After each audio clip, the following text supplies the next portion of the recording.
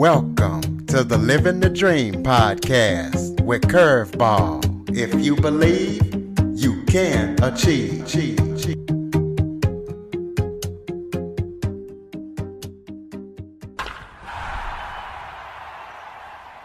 Hello and welcome to another episode of Living the Dream with Curveball. I'm your host, Curveball, and today I'm joined by a very special guest. He is none other than Taye Uhuru. He is an author, an independent hip-hop artist. He has traveled to over 45 states and 60 countries and performed with musicians all over the world. So we're going to be talking to him about his credentials and what he's doing with children and everything that he's got going on. Taye, thank you so much for joining me today. Peace, King. I truly appreciate you. It's an honor. Thank you for allowing me to come on your platform. No problem. Why don't you start off by giving the audience a little bit of background about yourself, because you got a lengthy bio. Oh, yeah. I think you summed it up for the most part. You know, I'm a world traveler. I enjoy traveling around the world. I've been doing it for the last 10 years. I got my passport in 2010. And, you know, despite the pandemic, I've still been able to, you know, make my rounds around the world into different countries. It's a little bit different. You know, it's a little bit slower now, but I haven't let that stop me. I've turned it into a business. So, you know, I do tours. I take groups of Americans and take them to different countries in Africa. You know, we have tours all year round. We go to Ghana, Senegal, Cape Verde, Kenya, Egypt, South Africa, you know, a few other places like that. So let's talk about how you got started doing this. You're also an independent hip hop artist. Tell us what made you get started in doing what you do now. Oh, okay. Yeah, I'm definitely a hip hop artist. I'm a musician. I'm an MC. I've been writing rap since I was a kid, you know, maybe around sixth grade, fifth grade, middle school, you know, is when I really started, you know, and then as I got older, 15 or 16, it got a little bit more competitive, but it was always fun, you know, rhyming words, you know, seeing people's reactions and things like that in school, banging on the tables and doing things like that. And then as an adult, I took it a little bit more serious, start writing full songs and recording songs, learning how to mix, learning how to make, you know, CDs and covers and, you know, selling my music, going on the road, going to different cities, networking with people, performing, you know, doing things like that. And then, like I said, in 2010 is when I started going outside the country. So I was able to do it on a global level, you know what I'm saying? Being able to work with artists in Senegal, South Africa, Brazil, Amsterdam, you know, and many other places, you know. Also, I'm an author. I just released my first book. It's called The Afro Set. I spent about 5 years reading, writing, and researching, you know, this project before I released it. Well, I know I've been rapping for about almost 30 years. Wow, that's amazing. Yeah, I've been writing stuff as well. So let's talk about that new book. Tell us what that new book is about. Oh, okay. The name of the book is called The Afro Set. So Afro was short for African. You know, that's a term that I think Malcolm X popularized in the 1960s. So my uncle, he co-founded this group called the Afro Set. And it was established in the city of Cleveland. And he was the Minister of Information. The group, it provided a lot of social programs and different things in the community. You know, they had breakfast programs, lunch programs. They opened up a nursery. They had a lot of educational classes, you know, classes on self-defense, economics, health and wellness. You know, they taught African language, African history. They brought African music, taught people how to play the African drums, you know, things like that, African dancing. They also performed self-defense. They taught that. They did the military drills. They used rifles. They trained with rifles, machetes, sticks. They did hand combat. You know, they did things like that. They opened up a theater. They would do poetry readings, fashion shows, musical performances. You know, they would do community policing. You know, if people came into the community and they sold drugs, or if they were pimping, or if they were snatching purses, you know, they would run them out of the community. If police were brutalizing people in the neighborhood, they would confront them So it's a very exciting book, a lot of history, a lot of riots, rebellions, uprisings, and shootouts, and different things that took place in the city of Cleveland. So nobody has ever wrote about this group in totality. So this book, talks about the rise and the fall of this organization that my uncle was responsible for co-founding.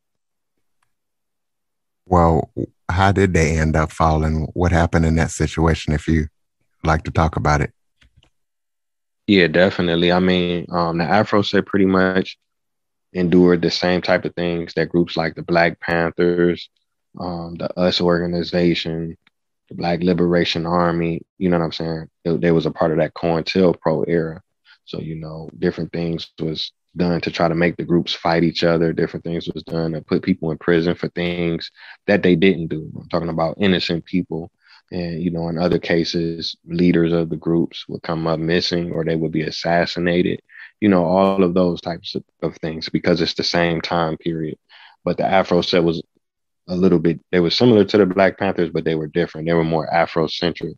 So, for example, like the Black Panthers, you had Fred Hampton, Bobby Seale, Huey Newton, and many others. A lot of them, they pretty much kept their names. But when you joined the Afro set, they gave you an African name and they taught you Swahili. So it was a little bit more geared towards Afrocentric education and things like that.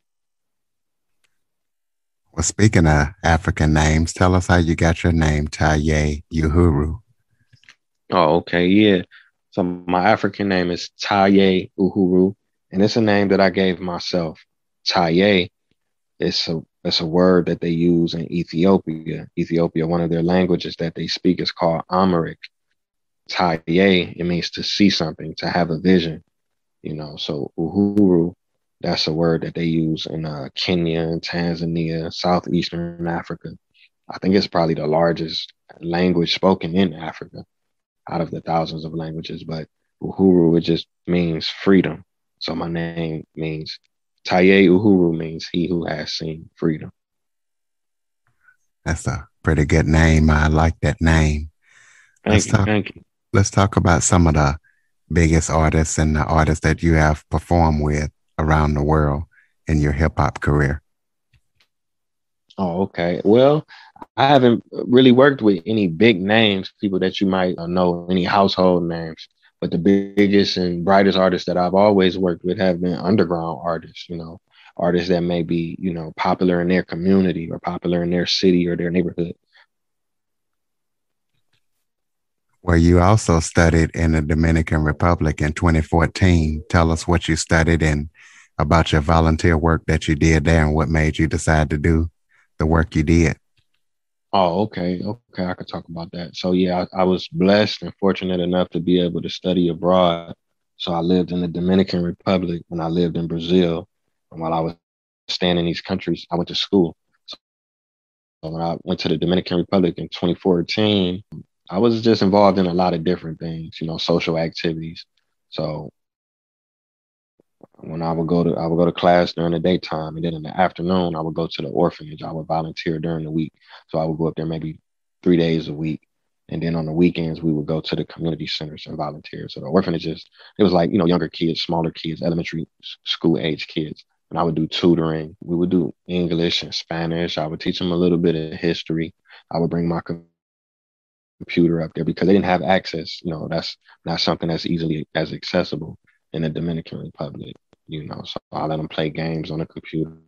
We would donate food, we would donate money, we would donate school supplies, clothes. We would clean the orphanage up. We would help paint it, make it look nice for the kids and stuff like that. And then on the weekends, we would work with like teenagers and high school kids and also some young adults. Some people wanted to learn English and different things like that. We would have conversations and engage with them, so they would have, people to practice with, because when you study in the language, sometimes it's kind of one sided. You just reading it and you participating with other people that, are learning the same language versus getting to talk to a native speaker of that language. So we was able to help the people in that way.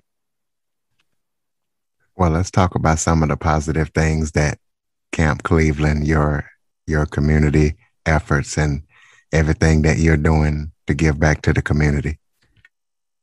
Oh, okay, yeah. I definitely love giving back to the community, the Black community in particular. But I look at the community from a global perspective. So I've been able to help people all around the world. Like I mentioned, Dominican Republic, people in Haiti, the Philippines, different parts of Africa and things like that. So one of my tours, my educational tours, we go to a school in Cape Verde. That's on the west side of Africa. And we pretty much do some of the same things as I mentioned in the Dominican Republic. We donate food, we donate clothing, school supplies. We try to work with the kids and get them the things that they need because in some countries, if kids don't have money, then they can't go to school. It's not necessarily free or available to everyone. I've done a lot of things in Cleveland as well. In 2016, I co founded a food cooperative. I was the president for the first 3 years. More recently, I've done things as well. 2020, we had a Christmas drive. We gave away bikes and scooters and skateboards and, different gifts to families that may not have been able to afford gifts for their children. We've done warm winter drives, giving away coats and hats and gloves. I volunteered at homeless shelters. We provided food and, different things like that. I'm trying to think of some more things. During the pandemic, I was able to help a lot of people that I know. I was able to send money to places like Cuba and the Philippines, so people can get medicine, or helping my friends in Ghana or helping my friends in South Africa, buying them groceries, buying them supplies and different things that they may need. People in Ethiopia, helping them as well. But also in Cleveland, the food cooperative was able to deliver food, hot meals, medical supplies, protective equipment. So, just it's a long list of things because this is something that I love to do, something I always do, working with people with developmental disabilities, tutoring, mentoring. I try to give back any way that I can. You are listening to the Living the Dream with Curveball podcast. We are talking to Taye Uhuru, and we'll be right back after this quick commercial break. Dot to dot. A new skill every day. In 5 minutes. So many skills to cover. Welcome to Zork. Zork is a game of adventure, danger, and low cunning. A daily podcast just isn't enough. Play Jeopardy! This is Jeopardy! And now, here is your host... Awaken the Tyrannosaurus Rex.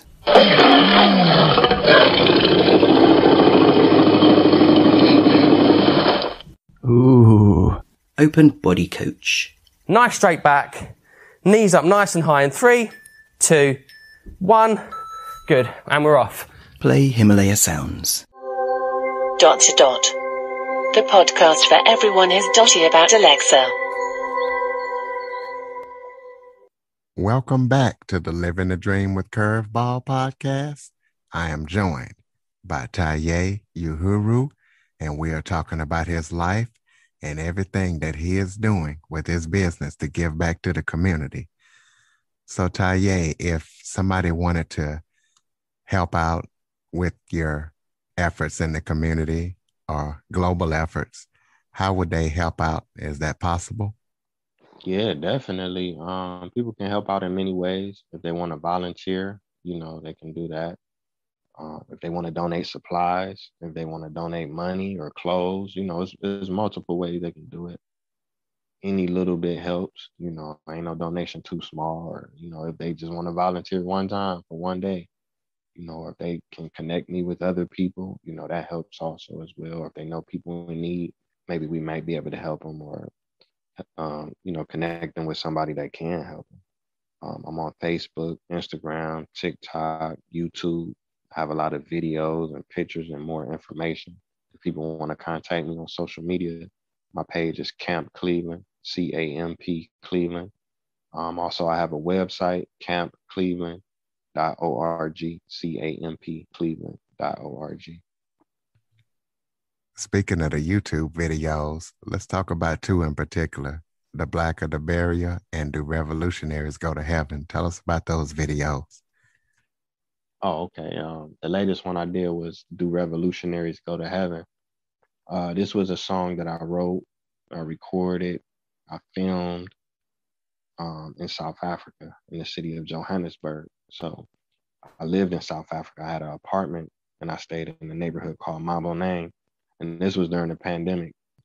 Maboneng is a very unique place. I've never been to a place like this before, but a lot of artists, musicians, dancers, producers, writers, singers, photographers, directors, they live in this neighborhood. So I was blessed, although everything was locked down and shut down.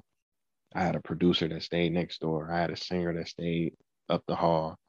I had, a video photographer that stayed upstairs. I had a studio downstairs. So I was still in my creative mode despite, the pandemic.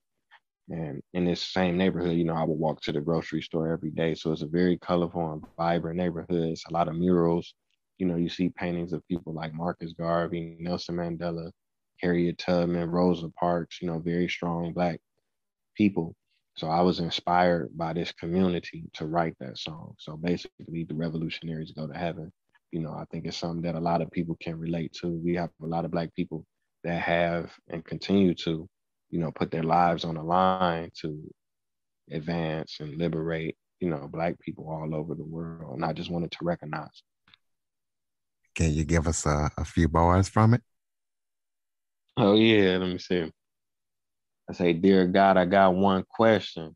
I need to know, do revolutionaries go to heaven? And if so, may their legacies last forever and their seeds grow. Tell them that we love them so and never let them die slow. It's like we cursed to be born Black. We was kings and queens. Now look where we at. I know it won't be long before we take it back. I just hope I live long enough to see it happen. And it's a fact. One thing when you pro-Black, you might love your people, but they may not love you back. For more than 400 years, we've been under attack. We survived slavery and then they gave us crack.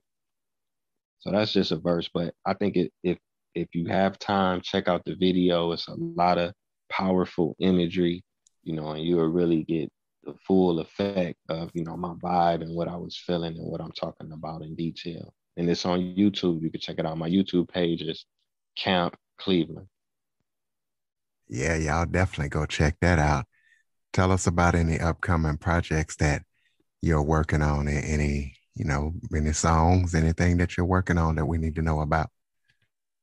Yeah, definitely. I'm always working. Well, I've completed the book. I'm promoting the book right now. I was blessed and I was able to conduct dozens of interviews with elders and people in the community that were alive and active during the time of my book. So by me filming these interviews, I want to make it into a documentary just to show another side of it. Because, when I'm writing the book and the pictures and the people that I'm talking about in the book, they're teenagers, they're young adults, they're in their 20s.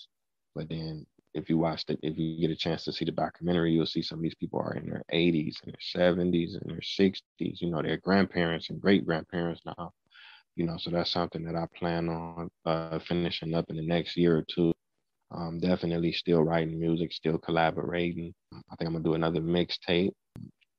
And also I'm gonna continue to expand my business, like I said, with the tours to Africa, try to add more countries, as the world is opening back up.